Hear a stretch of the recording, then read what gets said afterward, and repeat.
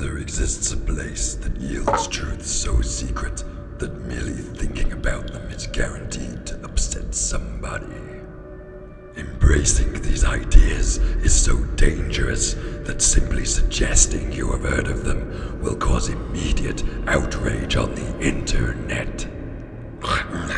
Join me on a journey to this frightening location. Join me as we visit the C++ dark side.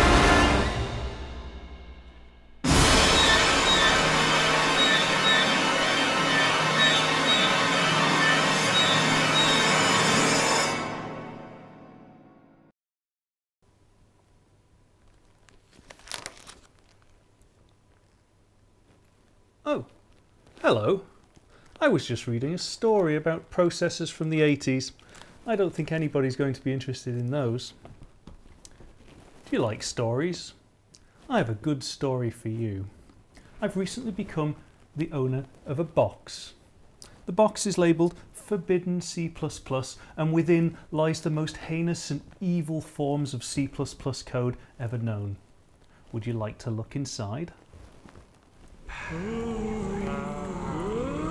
I'll dip my hand into the box and see what it yields. Oh yes. Most evil, what a good place to start. Global variables. I'm sure everybody watching this is quite familiar with a variable. There we go, variable A of type integer.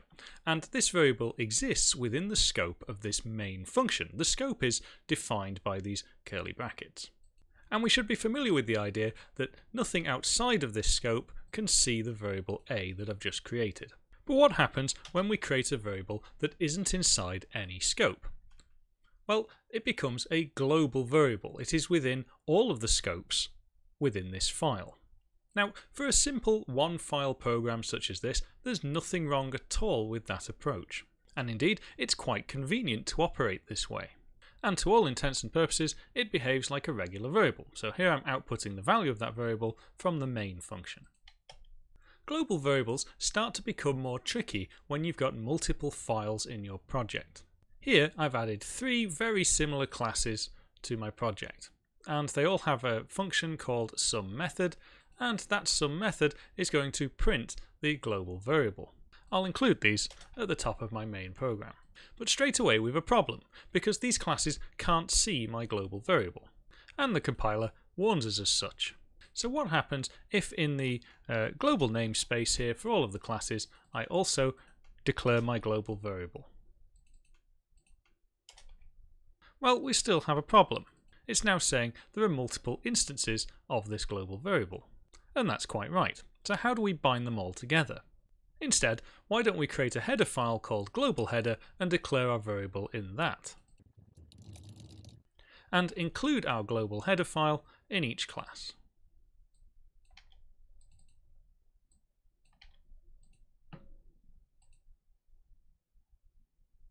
Well, that's not really changed anything. There's still a redefinition. And that makes sense because #include has effectively just cut and paste the same bit of code into each class header file. We've not really changed anything there. So I need to indicate to the compiler that I want this to be the same variable no matter where it's called. And in my main program, I'm going to create an instance of each one of my classes and call the method. So let's run it. And here we see the result, perhaps somewhat expected. They all display 666. They've accessed that global variable and are displaying its value.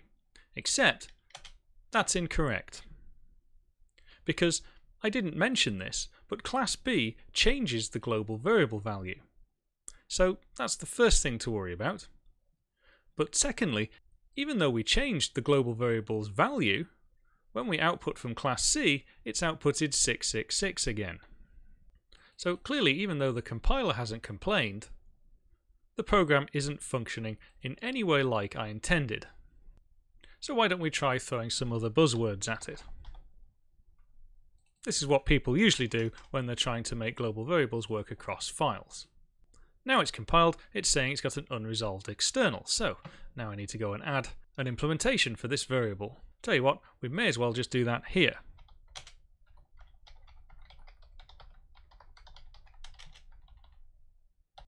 Now it's got an implementation. Let's run it. Oh, well, at least now it's behaving in a somewhat expected way. But this seems a little bit of a mess. I don't like having to have this implementation somewhere in my code. I want it somewhere tied to where I've declared it, because I could effectively put this anywhere, and I might put it in the wrong place. Well, modern C has a solution for that. We can now declare this as being inline and set its value. Compiles just fine and behaves as expected. This inline keyword has sort of mutated over the last 20 years or so. But one way to think about it now is that when it sees a symbol like this as part of a compile unit, then it's the same across all of the compilable units. So that's made implementing global variables a little easier. But let's not just bypass the big problem we had there. One of our classes did something unexpected to the global variable, and that affected the subsequent behavior of the program. And that's the really big problem with global variables, is nothing is protecting them and nothing is guarding them. And this can make squashing certain bugs very, very difficult indeed, particularly in large code bases with lots of variables and many files. As programmers, we should always aim to write functions where the end user can anticipate what the expected result is going to be. And on the whole, the C++ language allows us to do that very well, because it has scoped variables, so any variables inside a function somewhere can only really be changed by that function. The fact that a function can change a global variable and therefore alter the state of the entire system without any warning or hint that it has done that to the user means that we get unpredictable behavior from calling that function. So just be aware of these things when using global variables. For simple applications where you're in full control, nothing wrong with them at all. But for multi-file projects, firstly, they're always a pain to get set up properly. Secondly, they may not always behave the way you expect them to do. And thirdly, they are accessible from absolutely anything and anywhere in your program. Therefore, you've no guarantee what the state of the global variable will be after you've executed some code. Well, let's not stop there. Shall we see what's next? Oh, I hope you've got a strong stomach. Macros. Here is a deliberately simplified program. It has a loop which iterates 20 times and outputs the result of the max function between a random number drawn between 0 and 10 and 5. So what we should expect to see is that the smallest number ever displayed is 5. Let's take a look. Well, here are the results. I've got 5. Oh, I've got a 4, and then a 5, and then another 4, and then an 8. That's good. 5, 5, 5, 5. Oh, and then a 1, and then another 5. That's good. And then a 2. Okay, clearly not working. And this is because, in a rather evil way, max is not a function. It's a macro that I've defined up here. And it's a fairly standard implementation of a maximum macro. And just a little side point, this is also considered really evil for some reason, the ternary operator, but hey. And so to all intents and purposes, it looks and feels like a function. And even in most cases, it behaves correctly. But the thing with macros is they are not executed at runtime. They are purely a preprocessor, glorified cut, copy and paste tool for the compiler, which undeniably can also be very, very powerful. You just need to wield this power rather carefully. So why was our result incorrect? Macros are just a copy and paste tool. So even though they can take in arguments, in this case A and B, let's copy and paste this manually. So what we see here are the two arguments that I supplied to the macro. Wherever we see the argument A, we're going to copy and paste in the corresponding argument. And we'll do the same for B. Now we've inflated the macro, let's just tidy up this ternary operator so we can understand what decision it's making. So this is the equivalent of saying, if this is true, then return 5, else return our first argument. And here we can see the problem. The original test is fine, but one of the possible answers is to call the random function again, when in reality what that should be returning is the result of the argument we passed in the first place. Don't forget, this has happened at compile time, so this code up here hasn't been executed at any point. It's just a copy and paste tool. So what can we do instead?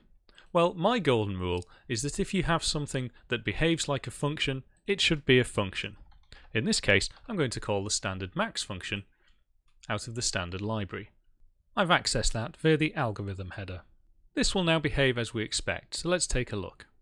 And here I've got 5755958885. There are no numbers less than 5. But don't feel you have to avoid macros entirely. Sometimes they offer quite interesting utility.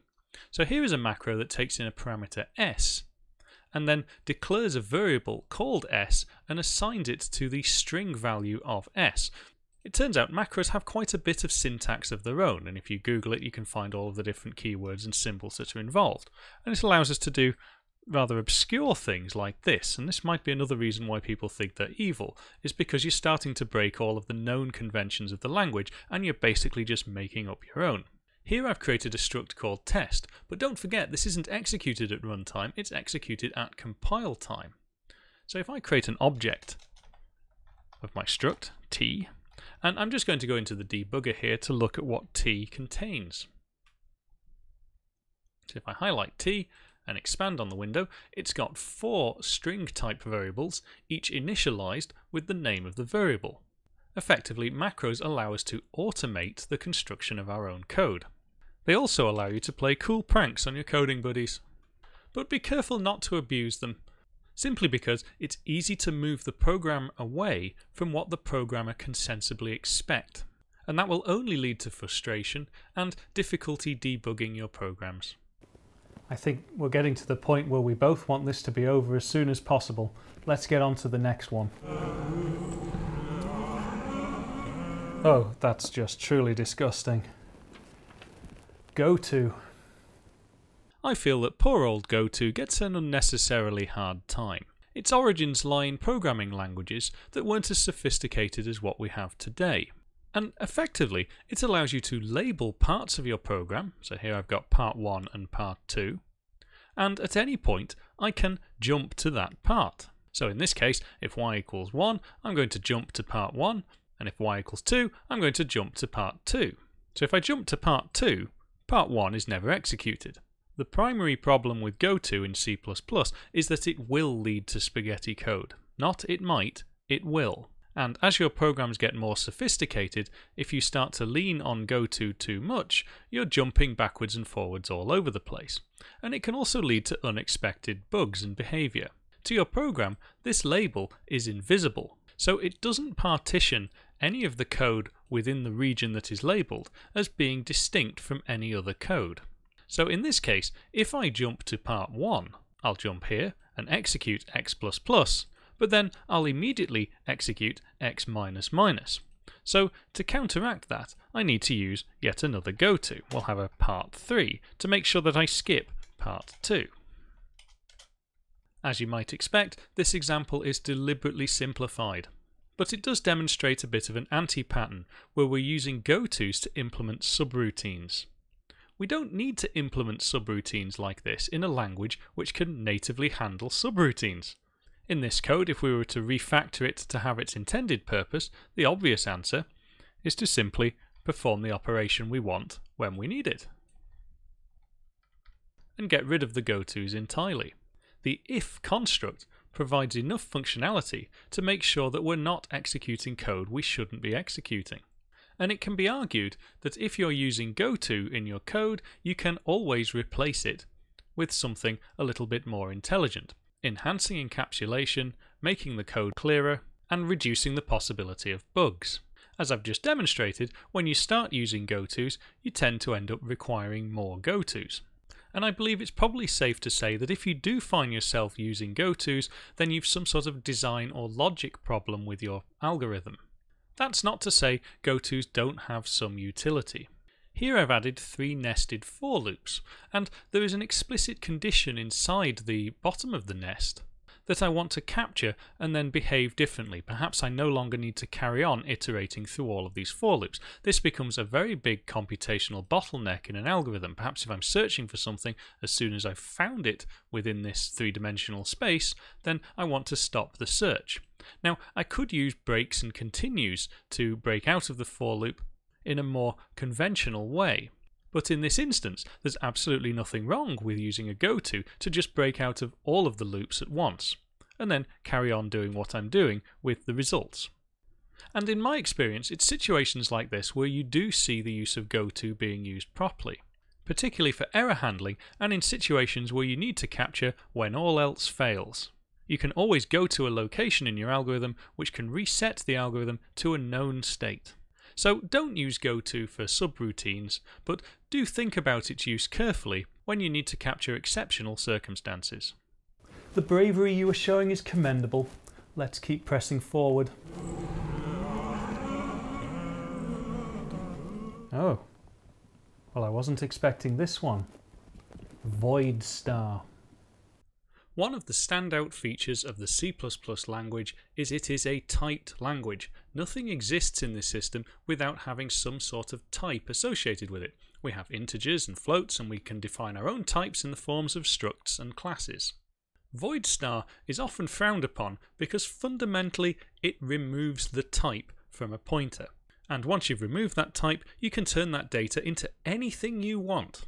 So void star permits tremendous flexibility. Let's consider this small example.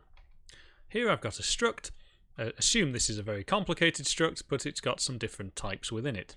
And I'm going to create a little utility function, dump to file, which will simply dump the binary data in that struct to a file. So in my main program, I'm going to create an instance of my structure, and I'm going to call my dump to file function. Notice here I'm passing in the address of the object. So I'm passing in a pointer. I'm also passing in the size of the object, and we'll see why in a minute. Very crudely, I'm going to create an output file stream in binary mode. I'm going to write to that stream, and then I'm going to close that stream. Notice that the argument is void star. This means I really don't care what type A is. All I care about is where it exists in memory. And so as soon as I've entered this function, A is just a number. It is a memory address. I know nothing about what it is pointing to. So if I want to write it to the file, I also have to provide the size of the object in bytes because I don't know when to stop writing to the file. I don't know what A is. All I know is it's a starting location. In order to make A compatible with the write function, I need to cast it to type char. And so this is quite a powerful thing because I can use this one function to dump any kind of object in my program to a file. If I did want to retrieve my original object back, I'd have to cast the void star pointer back into something sensible. So here I'm performing the cast, and because B isn't a pointer, I actually need the value at the location after that cast, and there's my object B. So I've reconstructed my test structure from the void star pointer that was passed into the function. But I could quite legally also cast it to absolutely anything else, and it will be interpreted as such. There'll be no sort of translation or clever manipulation of the memory. Whatever memory exists at that void star location will now be read as a double. And this is quite a useful technique when you're dealing with lower level programs where you don't necessarily need to care about the type of the information. All you care about is where it starts in memory. However, C++ is a typed language, and it's good practice to try and keep things in their original type. After all, this line here makes absolutely no sense at all. And I'll also add, fundamentally a void star on its own, other than being a memory address, is quite useless. You'll always need to cast it to something else, and as a programmer you need to take care that you're casting it to something sensible, or indeed the right thing. So, as I mentioned before, quite useful for low-level I/O and things, such as writing to a file, because all I really care about are the bytes. I don't care about the type. And so I can use this one function to handle any object in my system. Very powerful thing. But it's only as good as the documentation and the programmer that's using it. The compiler will see nothing wrong with this line, yet it's complete gobbledygook, and could potentially lead to very difficult to track down bugs. And that's really where the problem with void star begins. It is rarely the case that we ever want to remove the type of an object in a program. So let's look at an alternative method which allows similar flexibility but does things in a slightly more modern way. I'm going to include the any library from the standard library and rewrite my function to support the any type coming in. So any is effectively a modern C++ wrapper for void star. And whereas void star is completely typeless, at least here we've got a type of some description. It is a standard any. So immediately that signifies to the programmer, hey, this could be anything at all. We use it in much the same way as a void star, but it does come with an added feature. Let's say I wanted to bring back the original object, so I passed it in as an any, but I want to convert it back to type test. Well, I can do that with standard any cast, and that's very nice. But let's say I wanted to cast my any variable into something that doesn't make sense. So here I'm trying to cast it to a double like we did before. So I'll just change my main program here to call the new function, and you'll notice I'm no longer passing the address because I'm passing in a reference, and we'll run it and see what happens. Well, it throws an error. It throws exception unhandled, standard bad any cast at memory location, whatever. And it's highlighted the line here that, hey, look, it made no sense to convert this any into a double because the original type was of type test. So that's given us a degree of protection from stopping us doing unnecessarily dodgy and foolish things with this generic general purpose variable. Quite a powerful safety feature, and because it was an exception, we could potentially wrap up this instruction inside an exception handler and catch it at runtime without terminating our program. Well, I must say, I'm impressed. Well done, you've made it this far. Not many people have a stomach like you. Let's see what's next. Oh dear. Using Namespace STD. Those of you that have been programming long enough will recall that we used to call a function like this. Though nowadays you may have noticed that calling a function is a little bit more involved.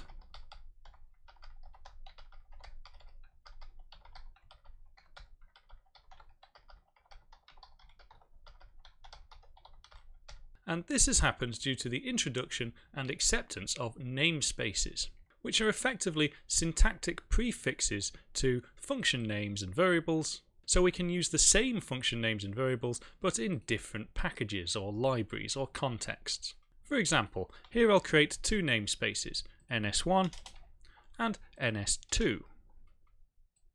And both of these namespaces contain a function called testFunction. The implementation of the functions is different, and if I want to call a particular function, I use the namespace as the prefix, and I can make the distinction between the two. The compiler is very happy with this, and if I run this program, we'll see it's outputted the two unique strings. And it's quite a common approach for library developers to wrap up their functionality in a namespace. In fact, probably the universal best example of this is the Pixel game engine. It exists in the OLC namespace. And effectively what this has allowed me to do is I can create functions with any kind of name. I know that as long as we reside only in the OLC namespace, I'm not going to be copying the names of other functions, leading to confusion. So what exactly is the problem with using Namespace STD? Well, in a simple single file program like this, there isn't really a problem. In fact, it makes things quite convenient. I don't need to type the namespace in front of all of the functions. Potentially, the code becomes clearer. But the reason it's considered evil is for the potential of namespace contamination. Now, I must have been exceptionally lucky throughout my programming career because I don't recall ever having encountered namespace contamination, but it can potentially happen. The standard library is huge, and as we include more and more parts of it, we're bolting a lot more functionality into that namespace. There are perhaps thousands of functions and variables contained within. So let's bring in our good old max function from earlier. It's a function this time. And then I'll try to use it. So a equals max of 3 and 10. Very trivial example as usual. But what you may have just noticed there was the IntelliSense environment in Visual Studio telling us something. There are 5 possible implementations of this max function. The first 4 are contained somewhere within the standard library, and number 5 here is the one that we've created. Compiling the program doesn't seem to yield a problem, and on the whole it shouldn't. But can we really be sure which version of this max function we're calling? Sure, they both perform a similar operation, but they needn't. This is just an example of something with a known name. And so in situations like this, it's quite handy to have a specific namespace specifier to indicate precisely which set of max functions we're choosing from. So now I only get 4 options, because they're the 4 functions defined in the STD namespace. Mine hasn't even appeared. Now, going back to small programs and trivial examples, here it's not necessarily a problem. We're in control of everything that's going on. But let's suppose we included this line in a header file that we're including. If I just use that header file blindly without looking at its contents, I don't know that it's already included the standard library for this translation unit whilst it's being compiled. Therefore, to the users of my header file, there may be some ambiguity as to which functions they should select. I think on the whole you don't see namespace contamination really being a problem, because the compiler is very good at identifying that it's happening. For example, if I use one of my namespaces here, I don't need the prefix anymore. But if I include both namespaces with a function that's called the same thing, we start to see the compiler is flagging up an error, and it's actually quite a verbose error and a meaningful one. It's telling us that there are 2 implementations of this function and it can't decide which one to use. Therefore, I suggest a good rule of thumb is to only use using namespace whatever when and where you need it. It's a great way of having to avoid typing out lots and lots of prefixes, therefore making the code a lot clearer. But by placing it in the wrong location, you can make the code ambiguous and more difficult for the end user. I think we've time for one more, for now.